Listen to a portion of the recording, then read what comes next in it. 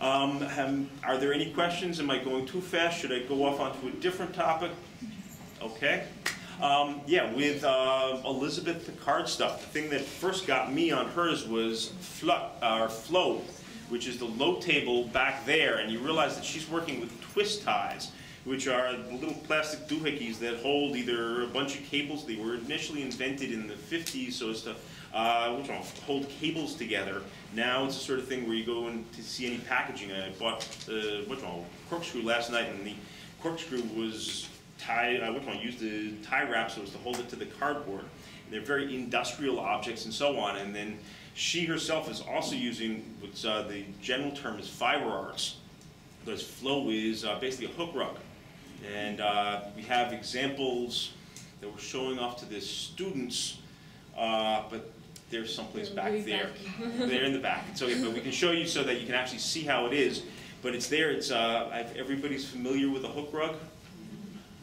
Okay, and which one? All she's done is use the tie wraps to make that, and then flipped it over. And to me, it's absolutely fascinating how you suddenly say, okay, let me use this technique so as to make this object, which does not look anything at all like the original concept. And to me, it ends up looking like a lunar landscape, something like that. And it's just sort of very spacey and ultimately very beautiful. Mm-hmm.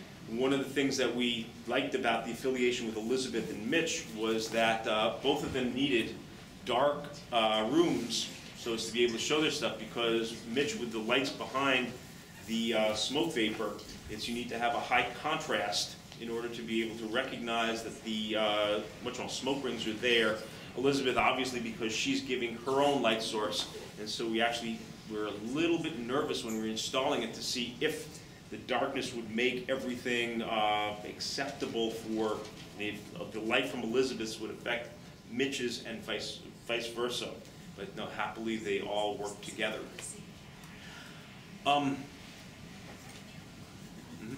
Yes. Does she work with other?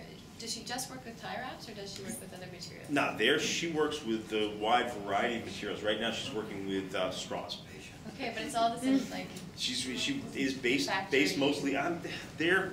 No, because Vortex is not really. It isn't really industrial, but for the most part, the new stuff is industrial. This is from. Pardon? No, the year. The year. Yeah, I think this is about 4 or 5 years old, and it's made out of resin that got twisted and then cut. But no, for the most part, her most recent work, the stuff she's working on now, is using lots of industrial products. She was recently up in Saint-Jean-Port-Saint-Joli, and she was made these things that look sort of like anti-tank mines from World War II, but out of PVC tubing, which is the plastic tubing you use for your plumbing, and then painted bright colors and so on. And for her most recent work right now, the reason why she's unable to be here today is because she's working on one of these 1% for art projects, where she's making a arch out of aluminum tubes. And it's the sort of thing where the maquette that she is using is made out of straws. And it's just absolutely fascinating to see how she just manipulates and put the straws together. And it's one of the things that I find fascinating about her is that for the most part, artists such as Kate will do sketches, small drawings before they go and do big ones. For the most part. For the most part. Mm-hmm. Elizabeth does not do any of that. She has no sketches books whatsoever. She actually takes the raw materials, which is, yes, what you're seeing passed around. Those are her tests. And she's much more like an architect, where they will make maquettes, smaller versions of the object before going large to... Those are her sketches. Yes, yeah. Exactly. She does her own welding as well, which I think is fantastic. And we were talking about women in the arts, and she's a force. It's pretty neat. No, she is wonderful. And yeah, I've gone through the 4 artists. I think I've tried to explain. Did I miss anything about how? So I will ask again. Are there any questions? You guys know absolutely everything about. I can give you a test after this, and you'll all get A's. Question. Yes. So what became of your gallery? Is it it still in existence? No, but run by someone else, or? No, the gallery closed. There was when I started. There was literally, I think, probably I didn't remember at the time, but about a year before I opened, there was a front cover story on the Montreal Mirror talking about how there were no art galleries, no underground art galleries. That was just the commercial stuff down in Old Montreal and the commercial stuff on Crescent Street. I probably read it, filed that away in the back of my mind, ended up opening the gallery, and being the only one around, it was really easy to say, this is a great place. You fast forward 10 years, at which point there were 20 of them, all within about 3 blocks of me, plus hundreds more that were even further afield, most of them run by 20-year-olds with way more energy than I had. And so I suddenly realized, okay, I don't really need to compete, recognizing that at the time also I was just basically going through the motions. I had definitely hit some sort of wall and said, okay, we're doing this. And so at which point said, let's go move on to something else. So those other galleries that opened up, were they also running solo shows for first time? They weren't as specific into first solo shows, right, but they were dealing with young emerging artists. They were curating their shows. They were coming out with catalogs and so on. And it was the sort of thing, no, it's right now in Montreal, there are, what, over 400 places to exhibit.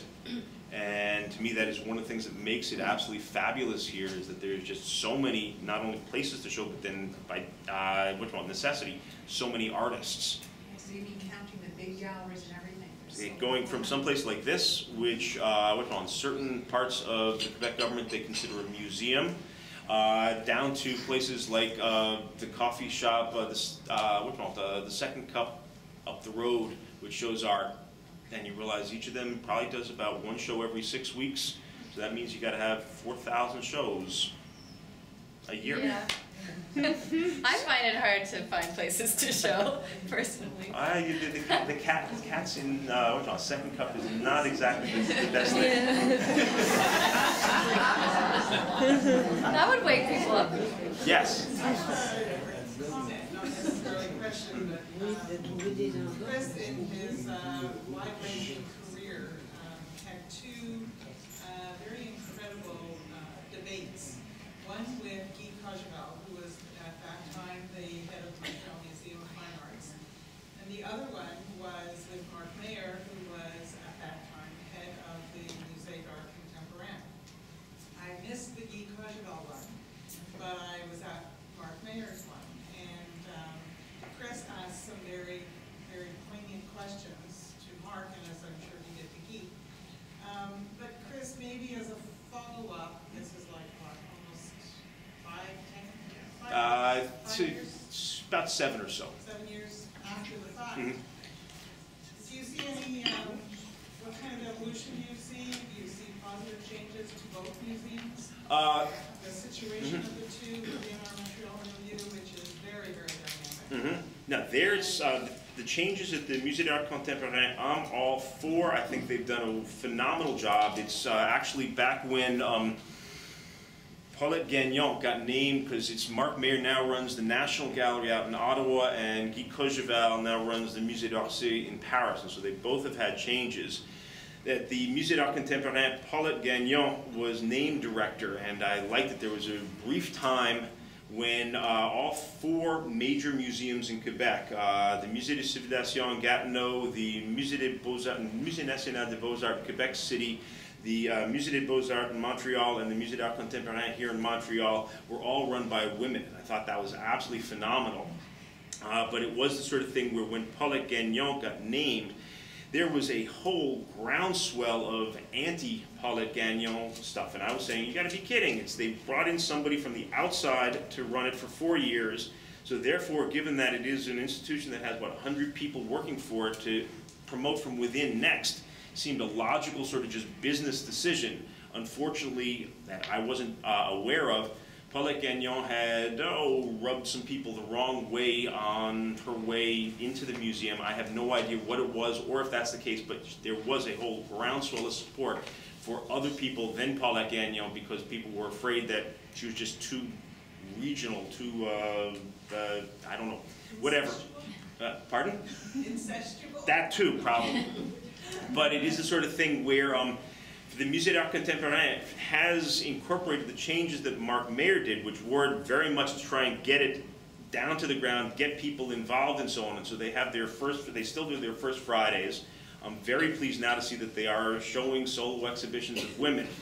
On the flip side, I'm very, very disappointed with the Musée des Beaux-Arts, where it's the sort of thing where this is all me guessing at why Guy Cogeval left. There is absolutely no shred of evidence, but it's me trying to make sense of stuff. Because if you all noticed, back in September, they did the whole launch of the new Bougie Pavilion, and they have the concert hall, and if any of you have been there now, they have speakers in all their galleries blaring music at you, which somebody has decided makes the art go down better.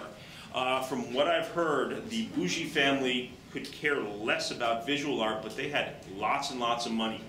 And my guess is that the board of directors, somebody there was successful in convincing the Bougie family to buy the Erskine and American Church and help build the new Canadian Art Pavilion. But given that the Bougies didn't like visual art, they said, but we really like music, and so a sort of entente, a deal was made. You stick music in here, and we'll give you money for the art as well. And yeah, back when Guy Cogeval was director, the museum would regularly trade exhibitions with the Smithsonian in Washington, the Hermitage in Moscow. They'd be doing museums in Paris, like they're going out of style. Now they're trading exhibitions with the Cincinnati Museum of Contemporary Art.